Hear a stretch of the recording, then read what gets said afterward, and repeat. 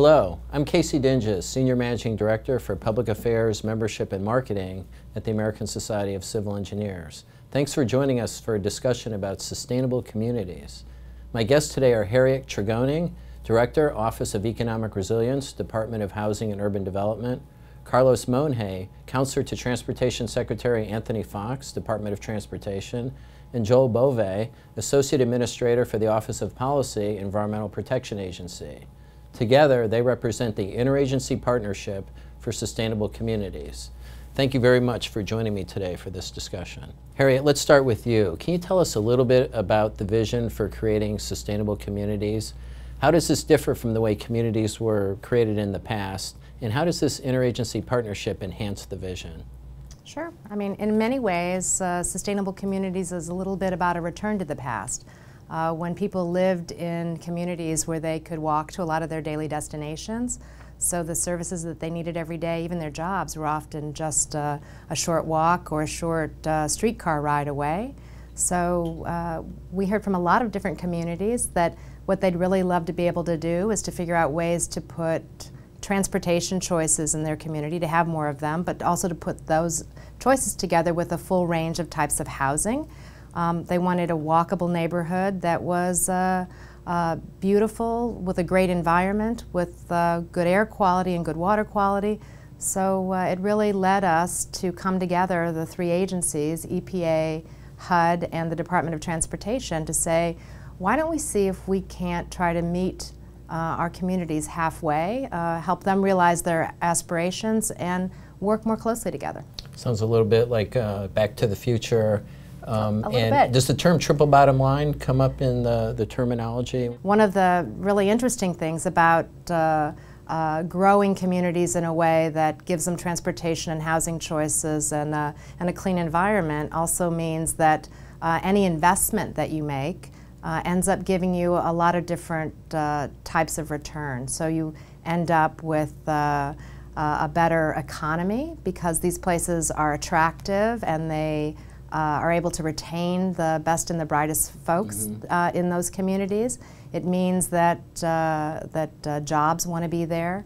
It also means that these are communities where, whatever your income, you have more options. You have more affordable housing choices. Your transportation costs can really be something that are kind of up to you, depending on how you choose to travel, and you get the dividend of a much cleaner environment, fewer greenhouse gas emissions, fewer conventional air pollutants, and less runoff, cleaner water.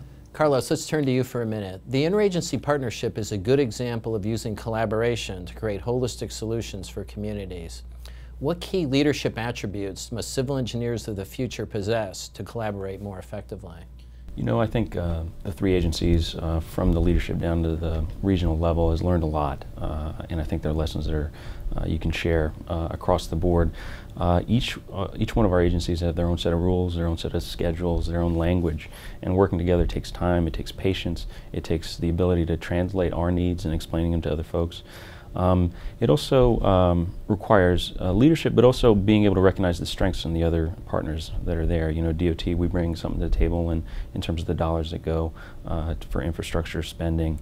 HUD obviously has tremendous intellectual leadership in this area, also very flexible dollars when it comes to CDBG and their programs, and EPA has a technical assistance that's second to none. Their ability to provide assistance to the communities on the ground and their knowledge of a lot of the green and the environmental issues that we all try to work on together.